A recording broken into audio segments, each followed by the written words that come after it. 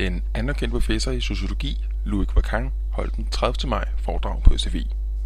Wacquant var i Danmark i forbindelse med oversættelsen af hans bog Outcasts. Her fortæller Wacquant om, hvorfor han ikke mener, der findes ghettoer i Danmark. Han bruger i stedet begrebet anti-ghettoer. I coined the concept of anti-ghettos to point out the fact that the poor neighborhoods where there are lots of migrants throughout Western Europe are actually evolving away from the pattern of the ghetto.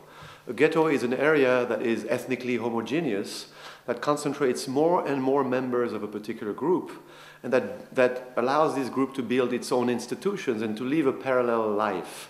And that typically has a boundary that is not porous, it contains all the members of that particular group. And what we observe throughout Western Europe is that those areas that are oftentimes designated as ghettos are in fact becoming more and more ethnically heterogeneous, not ethnically homogeneous.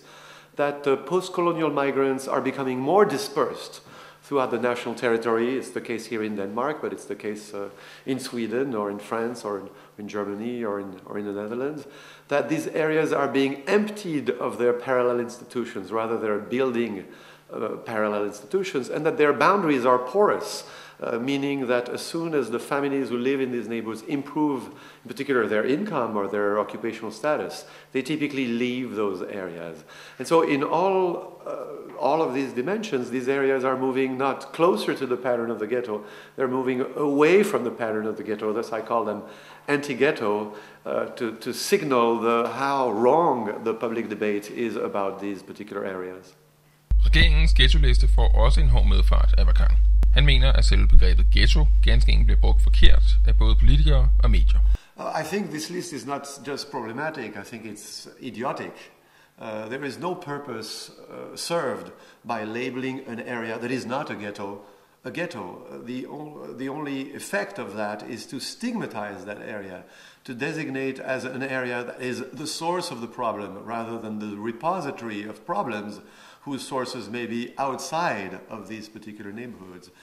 These neighborhoods typically are declining, dispossessed areas that suffer from either the degradation of housing or a situation of high unemployment or precarious employment, or sometimes a situation of street crime.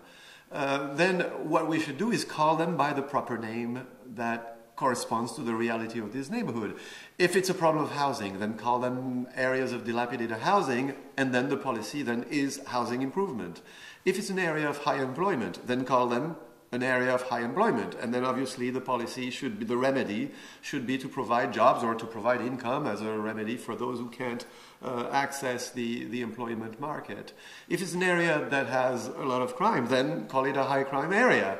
But don't use this very ambiguous term of ghetto, which seems to create a link between ethnicity or immigrant status and crime, and housing degradation, and unemployment, seemingly making the residents of the area responsible for the conditions under which they live. When, for instance, when you are unemployed, in general, the reason is that because there's no employment that you could take, or that you weren't able to develop the qualification, then in which case, then you need a skills improvement policy, you need a job creation policy. The use of the notion of ghetto has served essentially as an instrument to tarnish these places, and it participates in the stigmatization of these areas and the populations that live in these districts. And I would call many of these areas impoverished, stigmatized areas, and part of the stigma comes from the discourse of the ghetto. So if at least we can remove the discourse of stigmatization, then we have begun to solve the problem, rather than aggravate it. Wacquant afslutter interviewet med at fortælle om, hvordan han mener, at de danske politikere bør føre politik. I think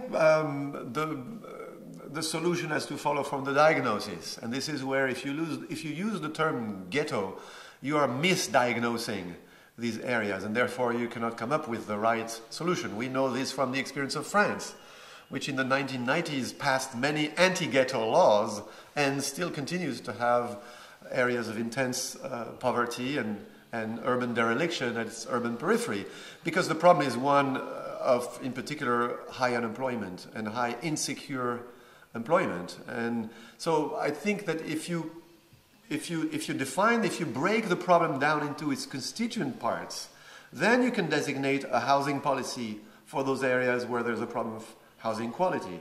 Then you can designate a crime prevention policy for those areas where there's a high rate of street delinquency. Then you can have a jobs creation policy for those areas that suffer from high joblessness. You can begin to have realistic policies that address the components of the problem rather than sort of lump them all together under a particular category of the ghetto that is improper to capture the reality of these areas. And so, if you said, what if you were minister of the city in Denmark? What would you do? I would do three things immediately. I would ensure that the public services in those dilapidated areas are as good as the public services that are provided in the best neighborhoods of the city, first. Second, I would have a policy that would bring full employment. And then, my bet is that if you did these two things, these areas would stop being a problem. Because essentially the problem of unemployment or precarious employment and the problem of housing and access to quality public services, including in particular the school, the quality of the school is very important. And I think when you look at the delivery of public services in these forzomed area, I think the important thing is the quality has to be on a par with the need. And oftentimes the need is greater, therefore the quality has to be higher. And so I am an advocate of affirmative action in the quality of public services for those areas that need it the most, so that the quality of schools, the quality of public transportation, the quality of health services, the quality of social services should be at least as high, as good, if not better, than the quality of those same services in the average neighborhood of Copenhagen, or matching the quality in the best neighborhoods of Copenhagen. And I think the problem will be on its way to being solved. I think when Danish politicians, like politicians in Sweden or in England or in France, invoke the term ghetto, it's a veiled way of designating a particular population, the Muslims.